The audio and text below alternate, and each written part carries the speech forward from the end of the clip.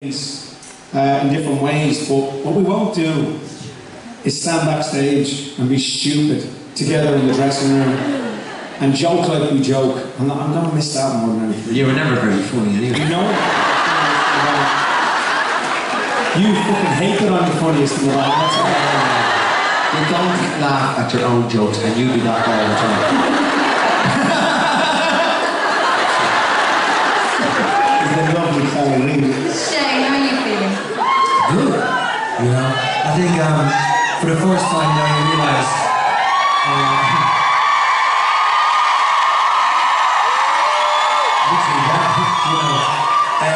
a theatre can never sound like an arena, and it does tonight. I mean, that's amazing.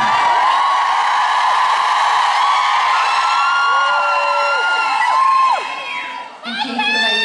How are you feeling? To be honest,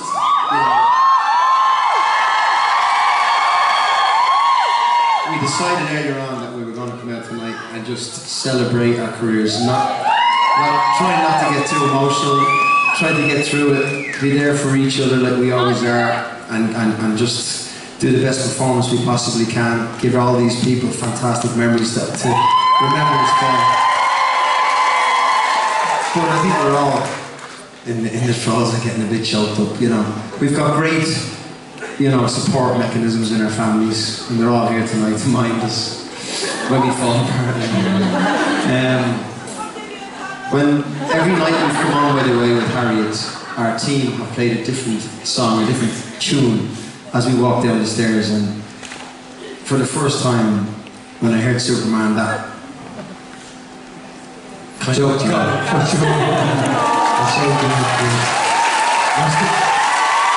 Everybody who knows about Theo and knows about Superman and knows about what, you know, he had a big tattoo on his chest.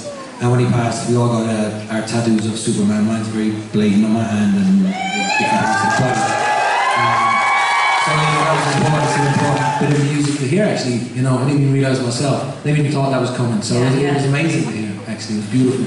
You know, on social media earlier, when the show, when the lift sort of got a bit broken, can we have to talk about that? Yeah, on socials, everybody was saying Theo doesn't want you to stop. That's what's going on.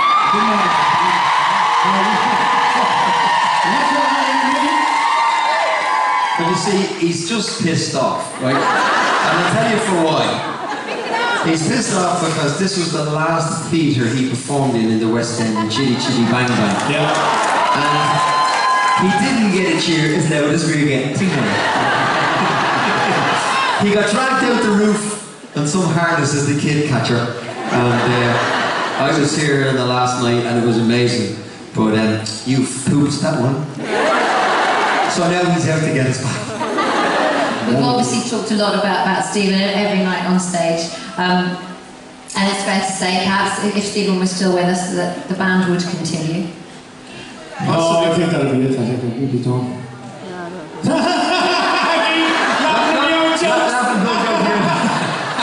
are you planning that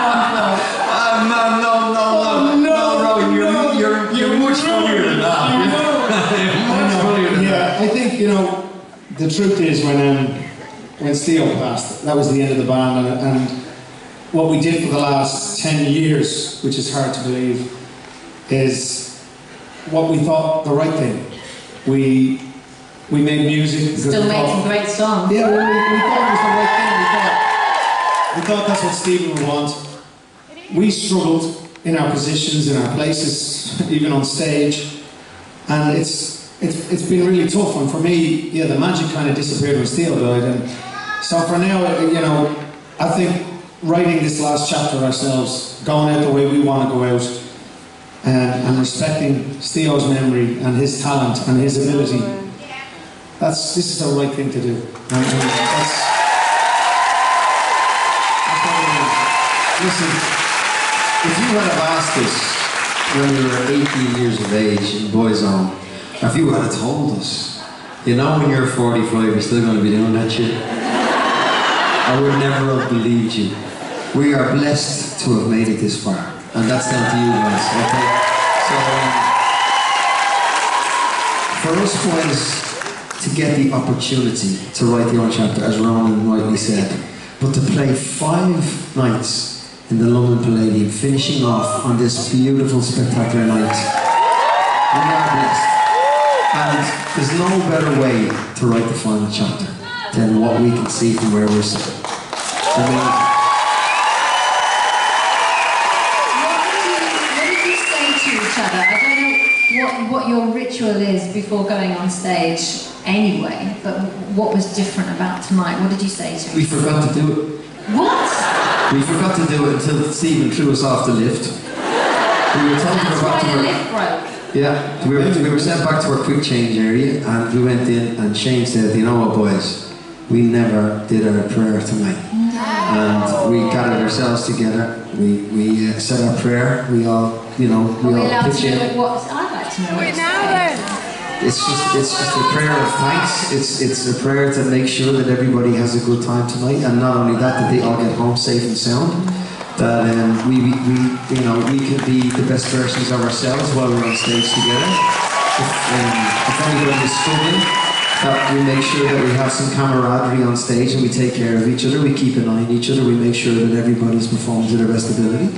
And like I said, that everybody here tonight just really, really enjoys themselves, but most importantly, gets home safe tonight.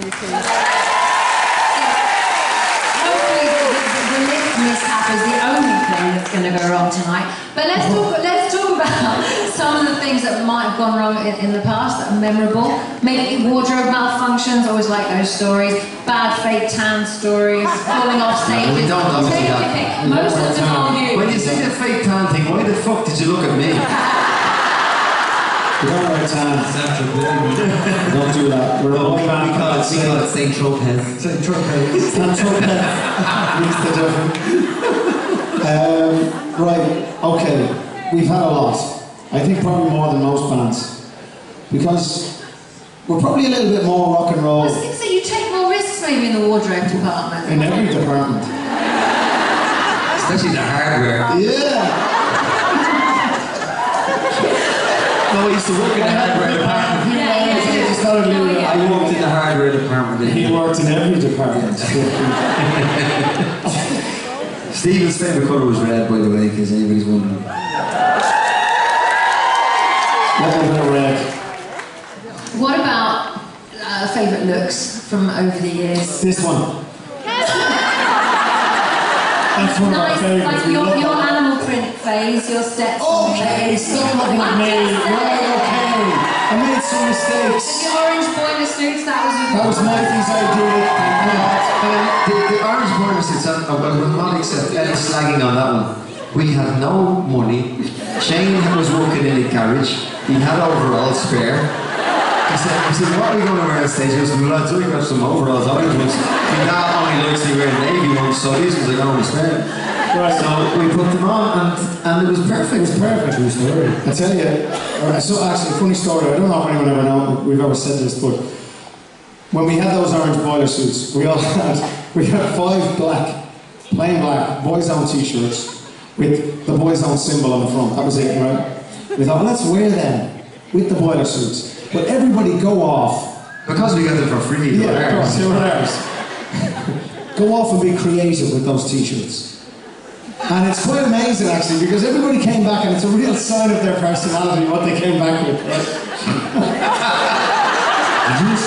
So we got some scissors. Yeah, everybody got a set of scissors, go into a room and come back in 10 minutes. How long ago was this? This is 25 years ago. Probably 26. 26 years ago. And so... You would never count anyway. So Shane and Keith came back with muscle tops, right? So they had cut the arms off, cut the necks off, they were like vests. And yeah, so you can see their arms. Yeah, look at them. Yeah. Mikey decided... Do you remember Mikey was slashing. He was slashing Guns N' Roses. Mikey just did some slashes across the front. This is the best part. Come on. I don't know, I was, you know, I was in a boy band and I was trying to make myself look a bit tougher, you know? Slash it up. Yeah, nice. So let's go to the other end of the spectrum. Stephen. What did you say? Stephen. No, this is the best one. No, mine was, I did not. Yes, you did. Yes, you did. You did everything. You rolled your sleeves up. Oh, stop. I rolled my sleeve. I But was is that itching. all you did? I was itching, yeah, I was itching. Stephen was in there. This is the best bit. We're going from Mikey's rock and roll slash. And then the other end of the spectrum, we've got a belly top. Now, you have to say, Stephen had not come out yet. He was straight, but he was wearing a belly top. Yeah. No, we should have something like that. Yeah. Did you guys know that Stephen was gay? No. I like belly tops. Well, get you ready one picture. Yeah. So there you go. Oh my god, this is a long time ago. It feels like yesterday. All that, isn't there? There's what? There's pictures out there, so That's just somewhere, yeah. on those tables tied together with string that you were talking about. Oh, yeah. Massive. And now here at the Palladium, a nice residency this week. People have been coming from around the world every night. Thank you. We've got a lot of ladies in tonight from France and Paris, and we've got ladies in Belgium. We've got people in from Indonesia, Australia, Canada, Hong Kong. Are we forgetting anybody? There's a few people in from England, I believe. is there any Paddies in tonight? Scottish? Welsh? Nobody from Wales. Everybody here is ready to party, aren't you? Yeah. Everybody has come here for one final party with Boyzone. And we're going to give it to you, Oh my babies. God, you're going to give it to them. Yes, we are. What about yourselves tonight? How hard are you going to party? Well, not as much as the last 4 days because my wife is here. Oh, I'm joking, love. joking. He's been in school, he's been in bed every night at 6. No. No, it was 8. I think, yeah, we'll have a few gargles tonight, and obviously you and I are back on radio on Monday morning at 6 a.m, so my party will only last 2 nights. I'll be as good as gold on Sunday. But I heard that before. we'll have a few. Come on. And I think you had a few last night, Harriet, I didn't you? don't think we're bringing that up. I think this is about you. Sure, hang on. No, Wait here, right here. Hang on a second. I told you on Monday night when we sat down here that I didn't like the fact that you fucking put me on the end. Alright? Now it's Friday night and it's Harriet. Where did you go last night? What did you do last night, Harriet? Did you have a little glass of red wine? I'm on tour, you know. I'm not getting up in the morning to do the breakfast show. And as the week's gone on, I felt the party spirit. So last night, yeah, just got a little bit out of hand. But this is how the job and this is fine. Well done. Yeah, well done me. Well done, you. Everybody's drinking tonight. No, but look at her.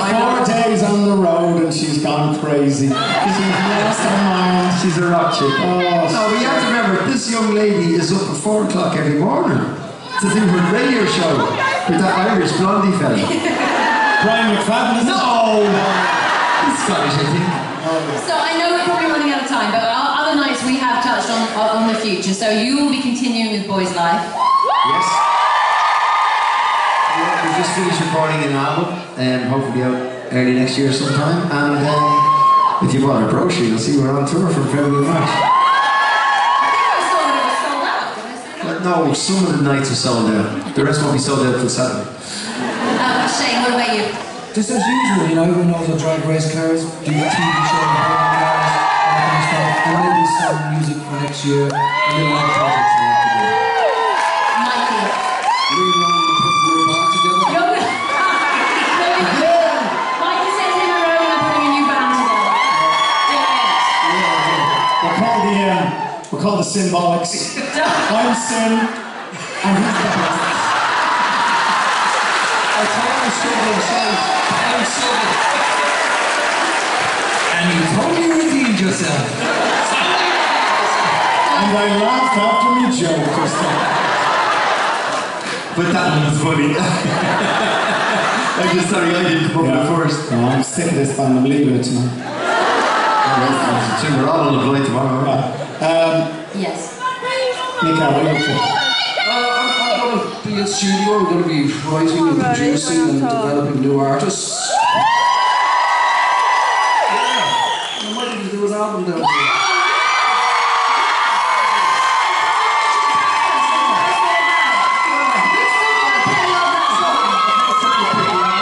I might go there. Do it. Yes! How good would that be? And you're going to be on with your breakfast forever, so we don't need to ask you. Yes. I'm going to be listening to you now from the comfort of my bed on Monday morning. And I'm going to Living the dream. You know, at 6 a.m. in the morning when I get up and just go to the bathroom, I'm going to turn it on for 10 minutes.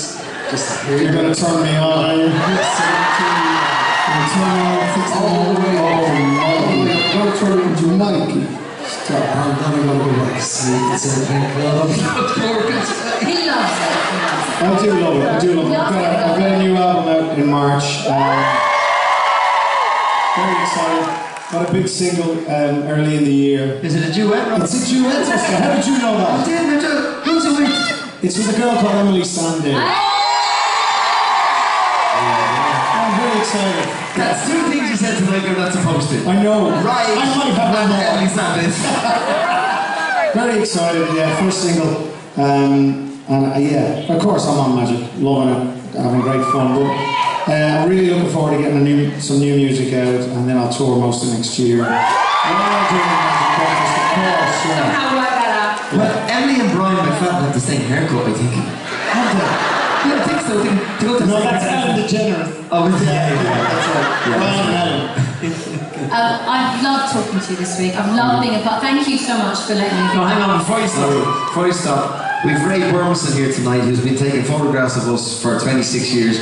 We need to get a photograph with you in the middle, looking that way, with all of these guys behind us. For you, okay? Flowers only die at Wiltshire. We need to make this happen. So put the house lights on, please. Harry, stand in the middle.